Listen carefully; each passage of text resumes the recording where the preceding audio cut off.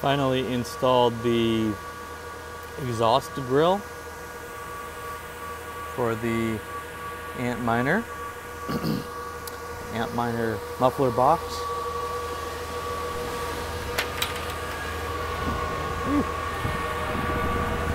As you can see, we have some galvanized steel. That's our favorite around here. And it's bolted directly into the studs. So this is obviously the exhaust section.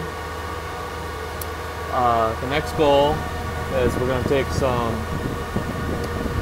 industrial sound absorbing foam and we're going to coat the majority of these sides right here to dampen the sounds coming out of the Antminers and the exhaust fans.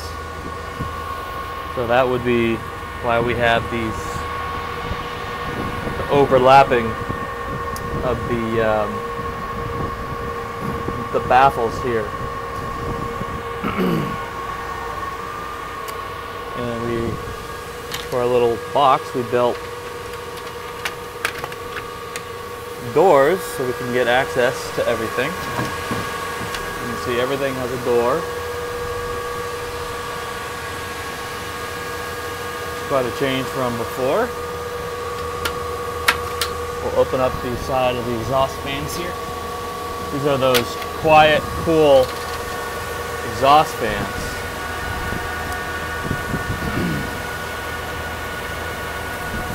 All this is going to get padded with foam. There's a little bit of air leakage down here. All that's going to get sealed up with foam. We raised this up above the steel grating just in case we needed to remove it for some reason. Real closer, you can see a couple Antminers. And these are temperature controlled fans. So they should speed up or slow down as needed to control the temperature.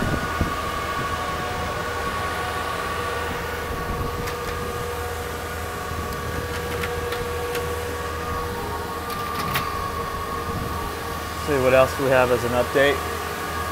I've got all of the cables migrated from the old network switch.